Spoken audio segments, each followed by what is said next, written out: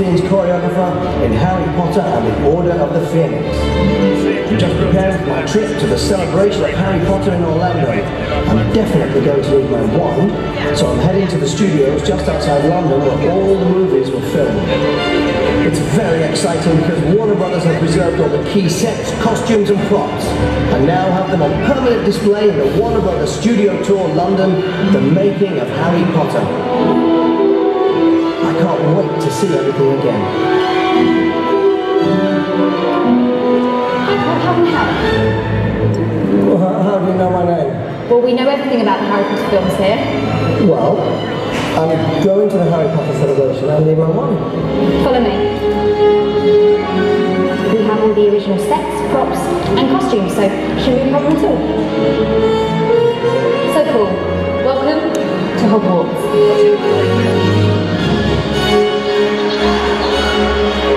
I have a huge stock of Tom Lewis, which I will do. I shall place the software. It took the animal trainers over 6 months to train the owls to deliver the wizard post. And the props department actually created lightweight brooms such as the ones that you've got here, and the owls actually delivered these in the Great Hall. Paul! Come this way, there's so much more to see. Were these the actual props used in the film? Everything was 100% used in the film. It's really amazing. So the Great Hall ceiling is in fact this model that we've got here. Bellatrix's teeth, can you see those? She wore these for filming. Obviously Bellatrix has spent a lot of time in Azkaban, so I don't think she would have had a toothbrush. Coming up soon, the Gryffindor Boys Dormitory. The staff here are incredible. They're so enthusiastic. I'm here for my role. And they seem to really enjoy sharing their knowledge. Ones that belong to all the principal cast. Potions. Yes, indeed. Absolutely amazing. It's incredible. Green screen played a big part when it came to riding broomsticks. I couldn't resist having a go.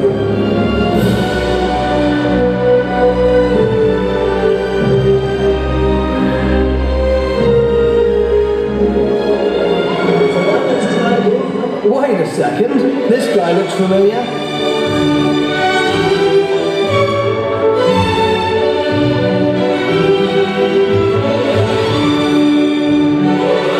Most of the exterior scenes were actually sets, especially built for the film. And guess what? A lot of them are right here on the back lot. Ollivanders, that reminds me, I'm here to get my wand.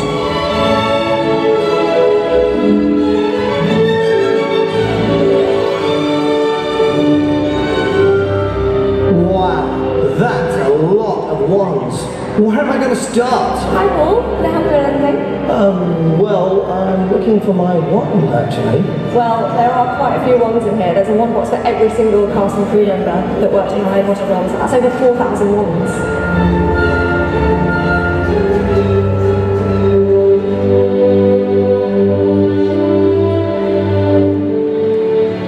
I'd finally got what I came for, plus a few things I didn't.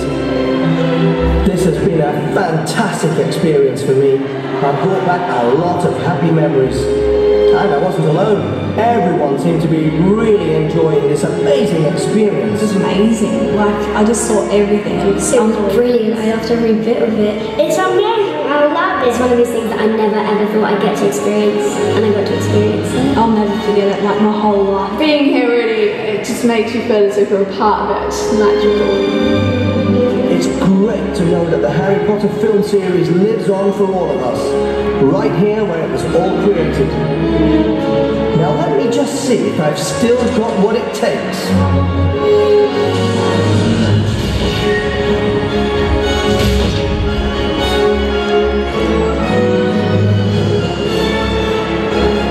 Ladies and gentlemen, have your wands at the ready and welcome all the way from London, the wand choreographer, Paul Harris!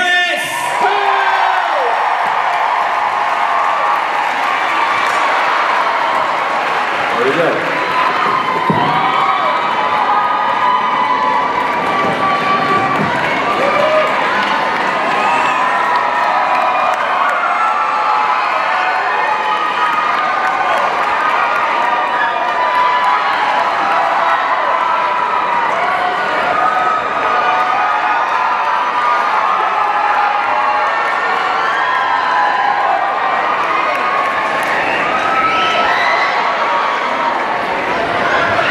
I want to hear you guys get nice and loud.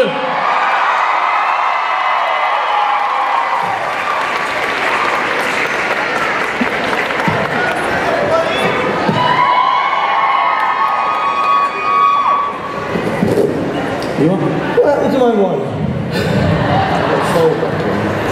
Right, good afternoon. My name's Paul Harris, and I was the choreographer of Harry Potter and the Order of the Phoenix, and I created and basically invented the physical language for fighting with the wand that was subsequently used in the entire franchise. I've been asked to talk to you a little bit about that today and to tell you how that came about, because only people involved in the films know how that came about, so now you will know after today. Basically, I had worked with David Yates 3 times before he became the director of the last 4 Harry Potter movies. And actually I saw Harry Potter and the Goblet of Fire in a cinema in Bangkok. And when I got back to London, David and I met, we went out for a drink. I knew that he was going to be doing the Order of the Phoenix, and so we had a discussion about there being no dancing in the Order of the Phoenix, and therefore, unfortunately, there was nothing for me to do, and I wouldn't see him for a year and a half. So that was that, and then one Friday afternoon, I was driving to a play that I'd choreographed, and my phone rang again for the millionth time that day. I was late for the play. I looked at my phone like, David Yates. A bit weird, he can't want to go for a drink, he's doing Harry Potter. So I answered my phone and David said, oh, hi mate. I said, hi David, and he said, oh, hi mate. He said, I've got a job for you. I said, but we've had this conversation, you're doing Harry Potter, there's no dancing in it. He said, yeah, it's a bit complicated. Can you come into Leavesden, where we're shooting the films? And I remember this was a Friday, and I said, well, I'm going to Asia on Wednesday. And he said, oh, is that written in stone? And I said, well, for Harry Potter, probably not. So on the Monday, I went in, and they showed me the storyboard of the entire sequence of the end of the Order of the Phoenix. And David explained to me what he had in mind. And basically what he'd identified was, well, the first thing was that he was, obviously he'd seen it and read everything that had already gone, but also he had some knowledge about what was coming. And so he identified that a physical language needed to be created for fighting with the wand, crucially because where the film franchise was heading to was that some of the wizards who were better at magic would be able to execute magic without a wand, such as Voldemort disarming Harry during the battle in the atrium without a wand. So therefore there had to be something physical, there had to be something that made one wizard better than another, other than they went to Ollivander's and bought a better wand. You know, there had to be a reason why someone was better at magic. So, what David initially asked for was one movement for one spell. One physical movement for one spell. So obviously I went away, I read all the books again, I watched all the movies again, but with a completely different eye to just seeing it on a plane or something. And after 3 weeks I went back and I said, David, I can't do what you want me to do. I can't do one movement for one spell because every spell has already been done with little or no physical action in a previous film. So obviously I can't undermine that.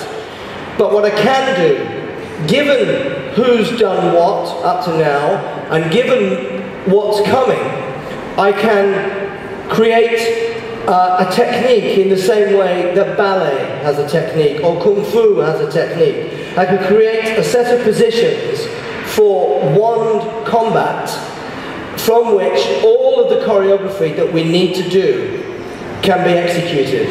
Now David referred to dance extensively because obviously I'm a choreographer, so 90% of what I do is dancing. And in the conception of this, he referred extensively to this being like a dance. He wanted it to have grace and artistry. He didn't want it to be a mortal fight. It had to reflect the fact that they were 600-year-old wizards. And also we had to accommodate the fact that some were better than others. And why was that? And also we had to incorporate the different physical styles of the characters. For example, Jason Isaacs' physicality was clearly very different as Malfoy to Gary Oldman's physicality as Sirius Black. So all that had to be taken into account in the creation of the physicality for wand combat. So that's what I did. And essentially the sequence of the death of Gary Oldman's character, the veil room sequence, is a real-time piece of choreography from beginning to end, executed from beginning to end like a dance. There's a master of that. There's a full master, wide-shot master of that sequence, just in the same way there would be a master of a dance in a ball, in a movie. The atrium was slightly different because they were storyboarded movements that resulted in massive effect. Obviously, ultimately, the blowing up of the atrium. But again, I used extensively dance movements. The movement that Voldemort uses to fire the shards of glass was a Spanish dance movement called a banderillas, where it mimics the killing of the bull, the final moment of the killing of the bull. And I used that. And also the rope of fire, the creation of the rope of fire, which it was in the storyboard. Again, I used the dance movement, which is usually done with a partner, called a rope spin. But that was sort of the key. The rope of fire was sort of the key. I realized how I could take what I needed to do in the direction that I ultimately took it. So that's how that came about. Initially, I was going to be called the choreographer, but it was actually David Barron, one of the producers of the movies, who said, "But Paul, if you just call you the choreographer, people might think there was a dance and it was cut. So let's think of something else." So we discussed it endlessly, and we came up with choreographer wand combat. So apparently I am the only choreographer of wand combat in the world.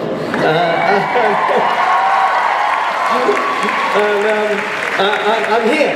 And that leads me nicely. How many of you have a wand? Okay, to start with, everyone with a wand, stand up, please. And anyone who feels like pretending they have a wand can also stand up. Right, so initially, what I'm going to do, I'm going to take you through... How many of you have seen the wand interactive? Okay, I'm going to take you through the 5 attacking positions that are in the wand interactive. Out of that, I'm going to select about 6 people to come up on stage, and then I'm going to take you through more of that and teach you the corresponding blocks, and then something else is going to happen which you don't know about yet. But when I choose you, only allow yourself to be chosen if you happen to come up on stage and be photographed and so on and so forth. So, okay, the first, as I said, I had to take into account the previous films. As you all know, in the 3rd movie, there's a mock duel between the characters of Kenneth Branagh and Alan Rickman. There was a nod to fencing, so I had to take that into account.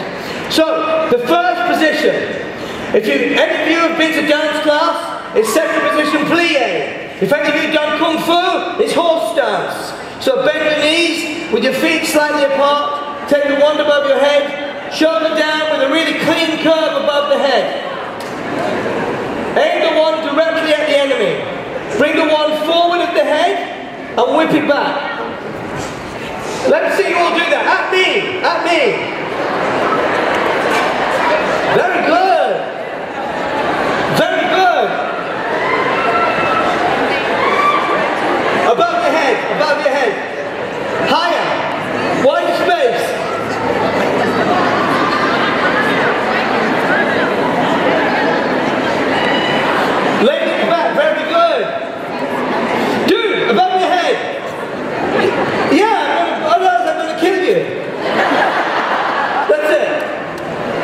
The shape, the form, shoulder down, there has to be a really clean curve here. The best example of this, a perfect example of this, was the shot that ultimately David chose to use for the killing of Sirius Black. The form of Helena Bonham Carter at that point is exactly as I set it. It's really perfect. It's a wonderful shot. If you're a tennis player and you fire a beautiful shot down the line, the form of her position was exactly that. It was a winning shot, and it was fitting to be the shot that kills Sirius Black. Once more, first position, above your head. Plie. You're going to blow up the screen. Aim at me. Ready? Bring the one forward and whip it back. The second position, and people in the seats are going to have difficulty with this, but the front row, no problem. Bring your body, turn on the if you're right-handed, turn on the left leg, bring your body through and twist. Now crucially, in the books, what do you have to do to make the spell successful?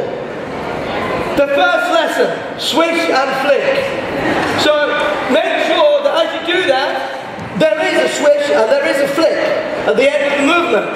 Now the finality of that is what makes it a successful spell or not. If you point the one and you say the name of the spell, it will have a reasonable effect. If you get your body behind it and you have the whole thing behind it and the swish and the flick, it will be better and more powerful. So the people that can, let's go from the first position to the second. Ready? Stand by. Action! Not bad, very good. Okay, from here, you're going to bring your left leg forward. This is all if you're right-handed, reversed if you're not. You're going to bring your left leg forward, protect your center, make your center as narrow as possible, and whip the wand across your body on a narrow center. As much as this way, inwards, the other way, yes. Right, but don't shoot the plant. Shoot me. That's it, good.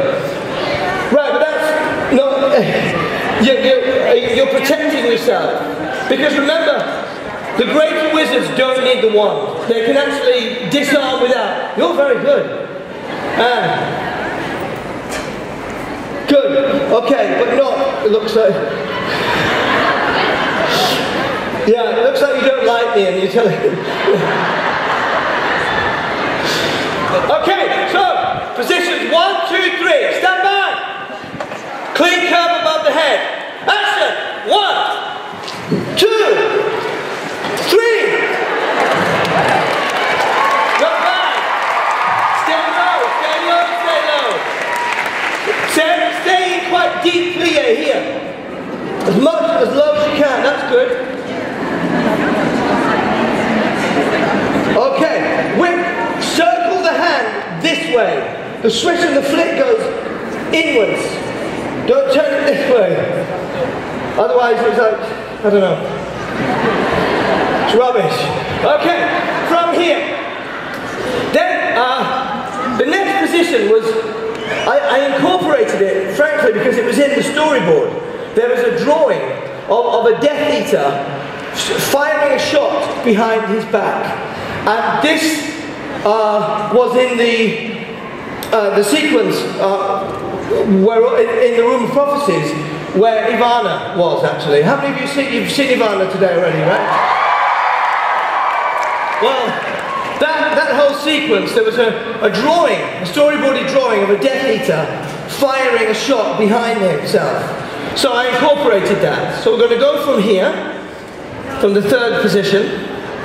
You're going to turn your body and fire it behind you, but be careful not to shoot the ground though. Make sure it goes directly where you want it to go. No, not so good, that one. Okay, oh good. Right, let's put these 3 together, 4 together. This is 1. So slowly. Bring the right side forward. Turning the wand inwards, across your body, protect your center. Keep turning, keep turning, keep turning. and fire behind you. And then keep turning to the right in the same direction and fire behind your back.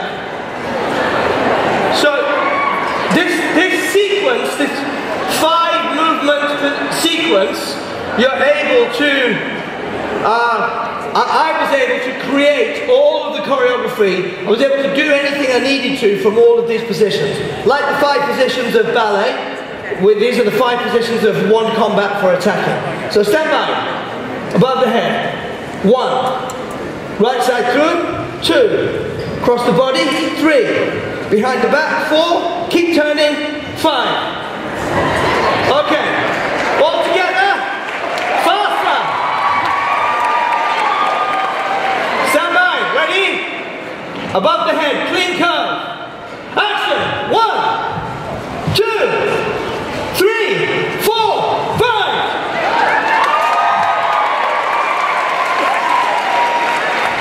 Okay, I'm going to choose some people. We're going to, wait. We're going to come up, we're going to go in a little more detail into that. We're going to teach you the corresponding blocks for something else. So, okay, very good. One moment. Show me the first position, everybody. 2. Yes.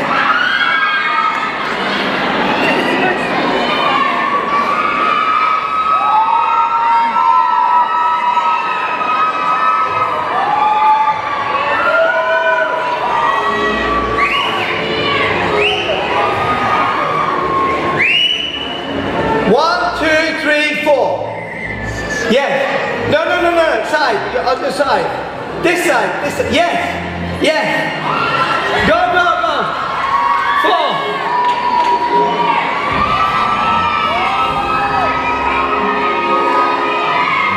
Dude with the beard.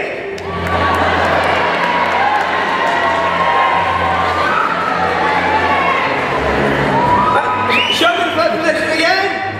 But she's got a baby in her arms.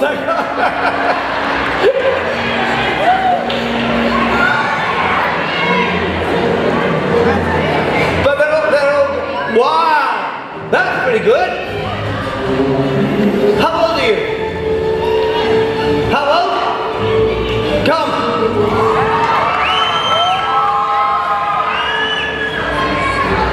Show me. A bit mad, but go. How many is that? How many we have? 1, 2, 3, 4, 5, 6? Is that 6? 7? How many? 5? 5? Show me the position again. Whoa! Go!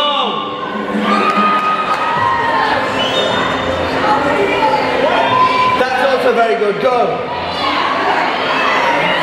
How many we got now? No more apparently, I'm sorry. So, these people come on stage. Have a big round of applause for them, please.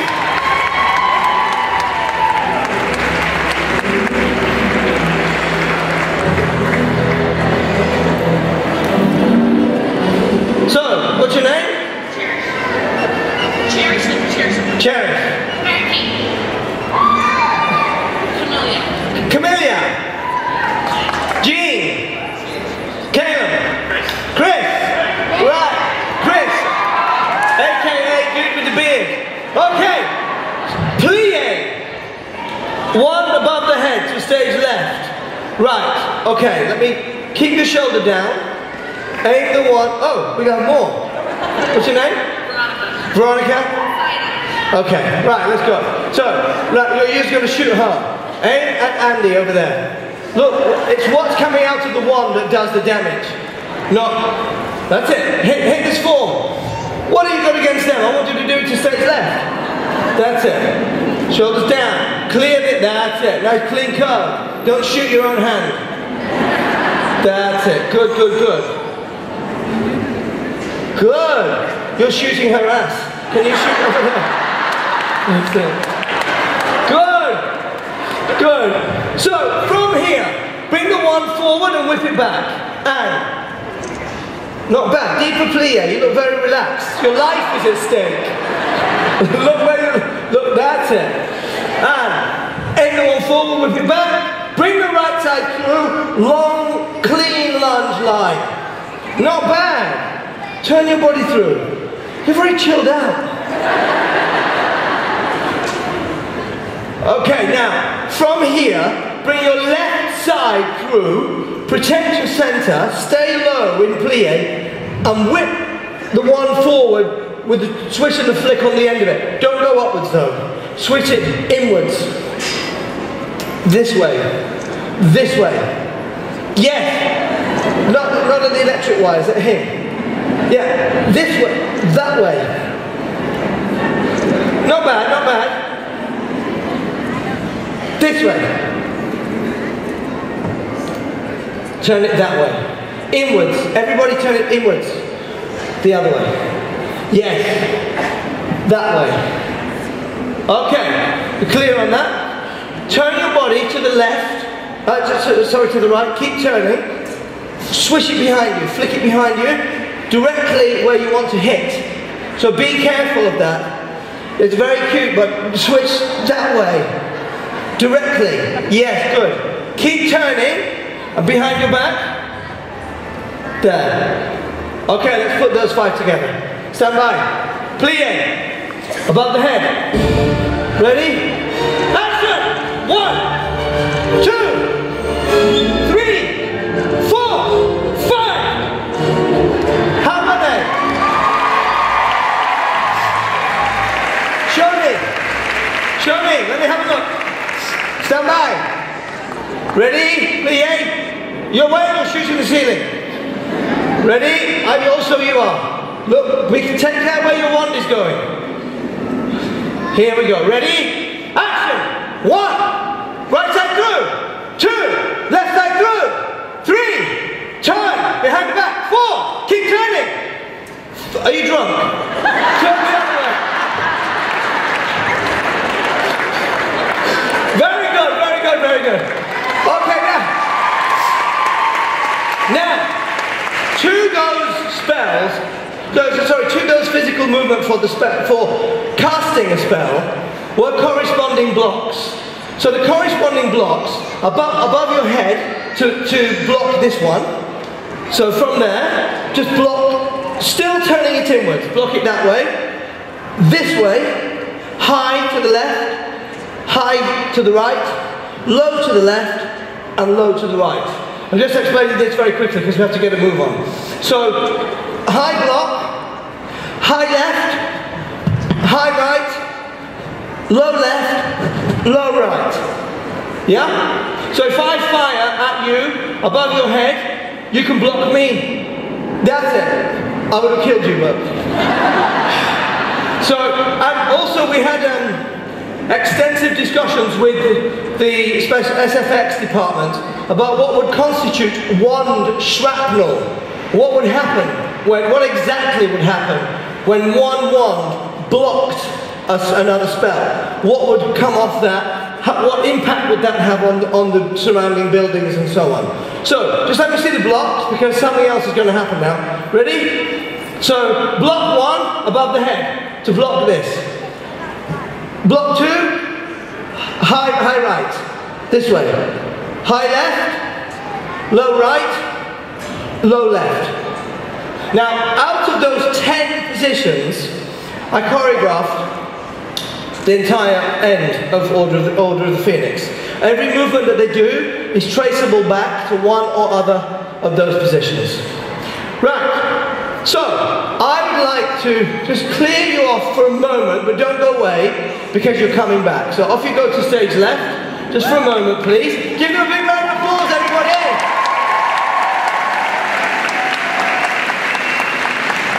Now, I have someone with me here today who also knows a little bit about wands. Ladies and gentlemen, can you please give a fantastic round of applause for Mr. Weasley, Mark Williams! Florida, thanks to the power of blue powder. He appears in all but the first film. He is an Order of the Phoenix member, and today he is known simply as the Ministry Enforcer.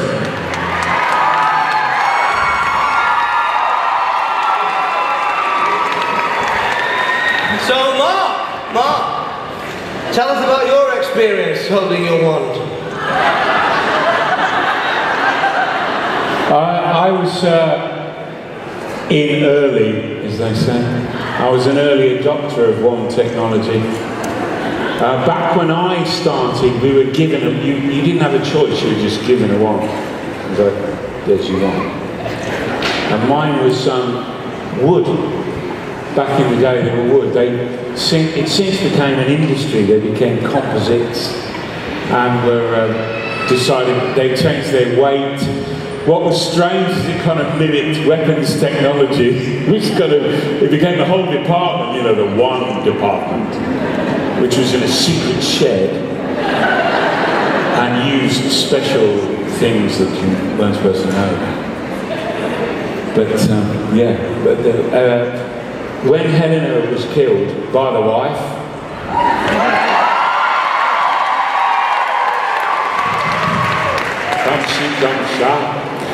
I saw her in London and she said, "How is everybody? How's it going?" She said, "I really miss my wand."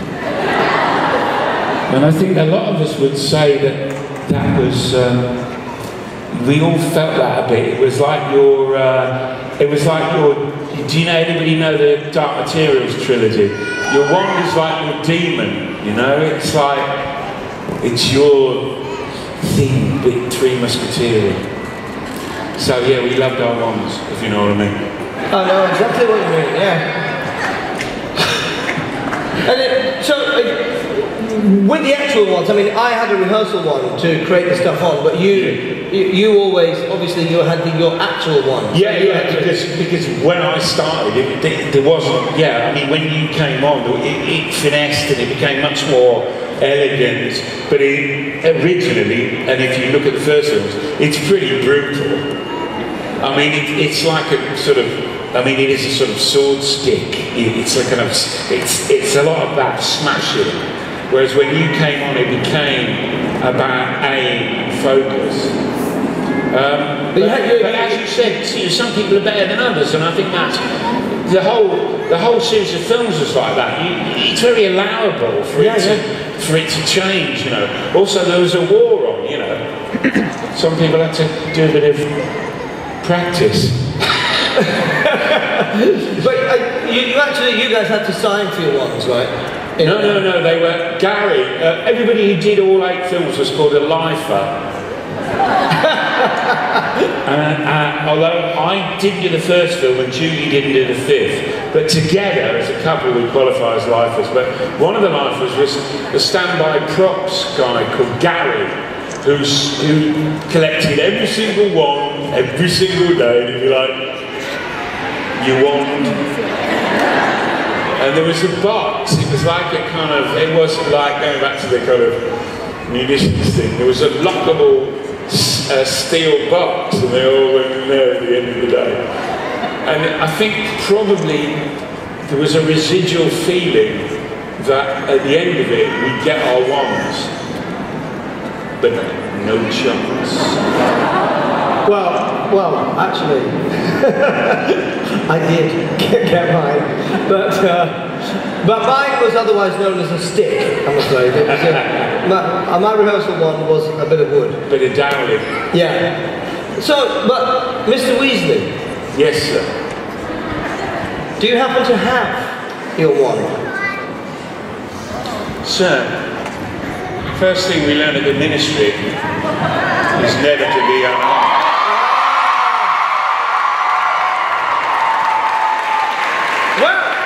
Well, we have an army prepared. So,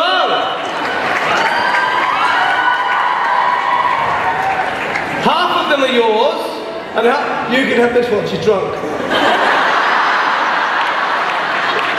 half of them are mine. Oh, I see, you're picking. Let's do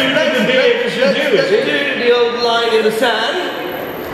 And you're my army, and they're your army. Behind me. And we are going to improvise diamond formation. A duel. So spread out, use the whole space. One behind blocking. Hide behind the plant. You block, you other side, and you behind me. Are you ready? Any order.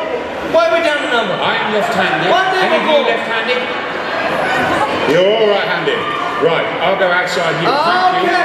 1, 2, 3, 4, 5, 6. 1, 2, 3, 4. Wait. He would attack first. No, block him I'm not you, immediately. Johnny. You two. What? As soon as we Give block, me being. come You're not forward. like him. As soon as we block. Come on. I've left. What do you mean? Get lost then. You're Nothing to do. Nothing to do. I'm coming outside. Oh, wait. Okay. It's taking us. Okay. Hang on a minute. Oh, thank you. Okay. Wait, he didn't Continue want to be what I on said. my team. Okay. He's going to attack first. He will. I know he will. You ready? I'm It doesn't excited. have to be position 1. Any order. Any order. Stand by. Action!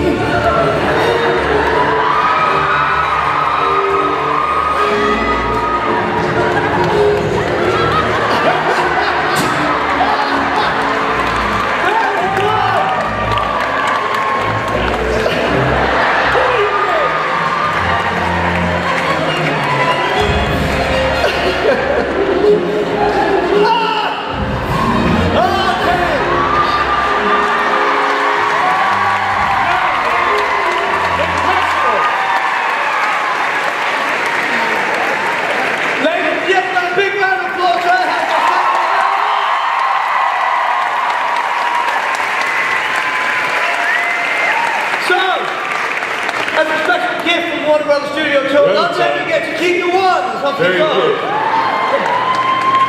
Thank you very much. Thank you. So, I've got a question for all of you.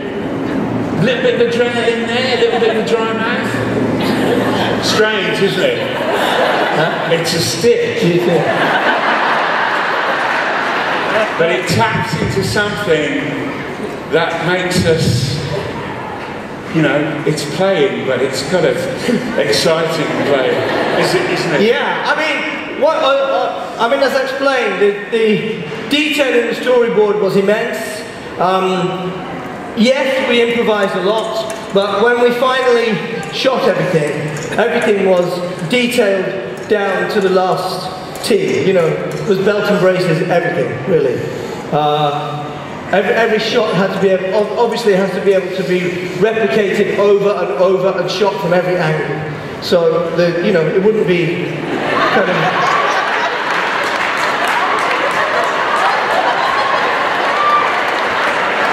Nothing to worry about here. Okay, well, we have some questions to answer, I believe. So thank you again. Thank you very much. Big round of applause. Thank you very much. Thank you. Thank you. Thank you. They were good, weren't they? They were really, She's staying. they were really good. They were very good. Hey. Have a seat. I'll stay. That was a heck of a battle you guys just had. You know, we actually don't have any time for questions today. Okay. We're actually in that battle. That's a great way to end right there. Did you guys enjoy that?